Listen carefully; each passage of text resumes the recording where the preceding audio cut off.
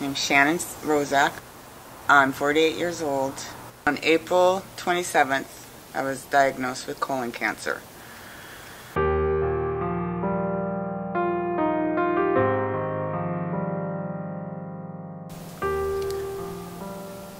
I started feeling that something was wrong, and I went to the doctor. A couple months after that, the blood came, and then I knew something was really wrong, and that's when I went into the hospital and got diagnosed. You know, I have friends that are getting along right now, and I wish they would. You know, life is just, you know, I don't take anything for granted anymore. Nothing. And yeah, the sun is beautiful. You know, wake up to another day. That's a blessing. You know, watching my kids, being with my kids another day. It's a total blessing. Yeah. Not fighting. You know, just trying. You know, I try not to worry anymore about anything. Really.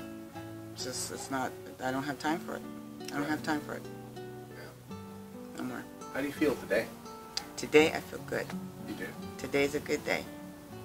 Would you even know anything was wrong with you? No. If you didn't know? Mm-mm. Really?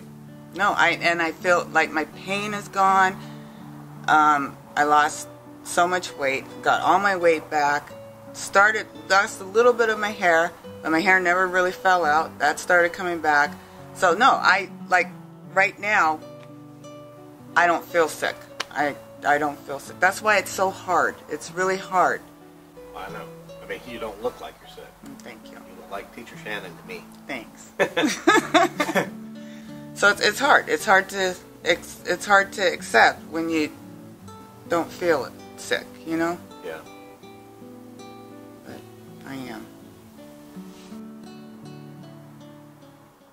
Like, not so much. I'm not feeling sorry for myself. I just don't know why my kids got handed have to deal with this. That's hard. You know, for me it's fine, but you know, to lose both parents, to not have both parents, you know, at so young, I don't understand. I don't know why. And we were good people. You know, Daryl was a great human being. You know, I'm a good person. I don't know why he would. I just don't understand it. Yeah. I don't understand it. Yeah. Let's talk about something happy. Okay. Your friends. Great friends. They rally around me all the time. They're constant there. I have the best friends in the world. I have the best friends in the world. Do anything for me and my children. Tell us about the children. Okay, what do you want to know? Okay. Well, we already know, so you got to say it in a full sentence. Okay. I have a son named Riley, who's 14, and my daughter Peyton, who is 12. Riley is in 9th grade, Peyton 7th grade.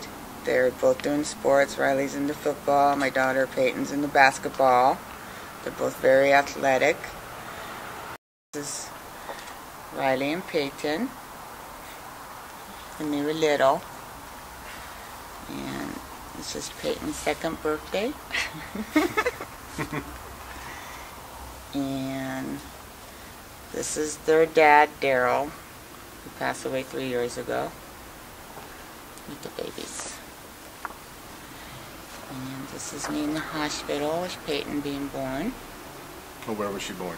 She was born at Henry Mayo. Riley was born at Valley Press. Okay. And there's another picture of Riley and Daryl. All right, now you said something about El Nino and... Yeah, Riley was born in '98 during El Nino. And I was in the hospital and they had to change my room twice because the ceiling was leaking. That's how bad it was raining. That's how crazy it was. And then driving home from the hospital, all the freeways were flooded, and it was our first baby, so we were very nervous just even driving with a baby in the car. So Daryl was like white-knuckling it all the way home, and I was in the back crying and screaming and just praying that we made it home safe, which we did. Thank God. And then Peyton was born August 9th, 2000. And she was a C-section baby because she was breech, and she wouldn't turn around, very, very hard-headed little girl, even then. But they're great kids. I love my kids. They're great. They're great kids. Really good kids. I don't know. Here, I'll just show that to embarrass them. Look how dirty the water is. But no, just day in and day out life. Yeah, but they're really, I'm blessed with some great children. Really good kids. Yeah, that's the part that's so poignant. It's just, the pictures don't have to be big time stuff. No. They're just, yeah. So tomorrow you're gonna have a CAT scan tomorrow. Mhm. Okay. You'll keep me abreast of everything. I will let you know.